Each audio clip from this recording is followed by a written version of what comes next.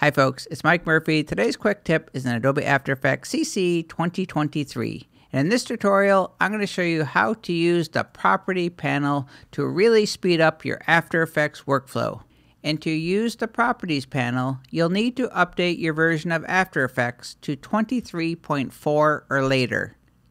To open the Properties panel manually, go up to the top menu, click on Window, then select Properties.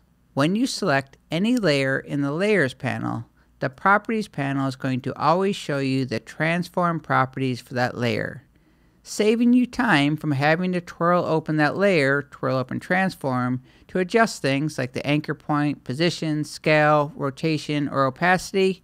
You can do so right in the Properties panel.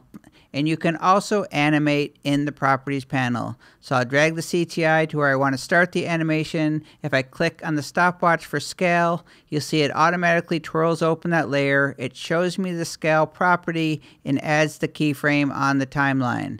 If I click any of the other stopwatches to add keyframes, you'll see it's automatically revealing those properties, adding the keyframes. I can just drag the CTI forward in time, make any adjustments. It's going to automatically add the second keyframe just like it would if I was working down here, only it's nice and easy using the Properties panel. And if you double click on any property in the Properties panel, so if I double click on anchor point, you see it opens it up in the Layers panel. And where the Properties panel gets really useful is when you select shape layers or text layers. So I'll start by selecting the shape layer. So the top section is going to always show you the transform properties for the entire layer.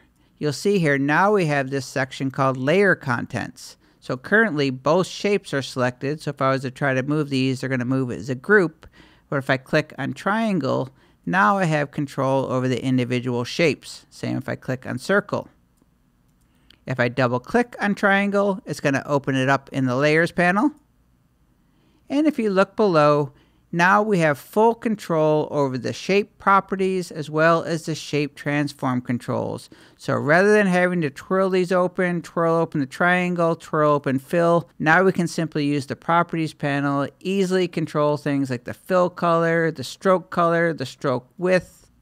You have full control over the transform properties for the individual shapes, and you can see by the stopwatches, all of these properties can be animated right from the Properties panel. And now let's look at the Properties panel in text.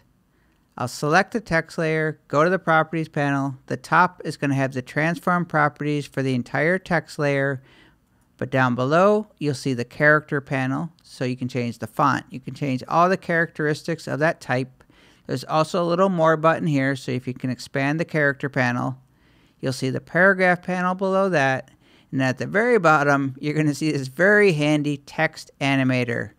That's right, you can click and you can add a text animator right from the Properties panel without needing to come down to the Layers panel, twirl everything open. Very cool.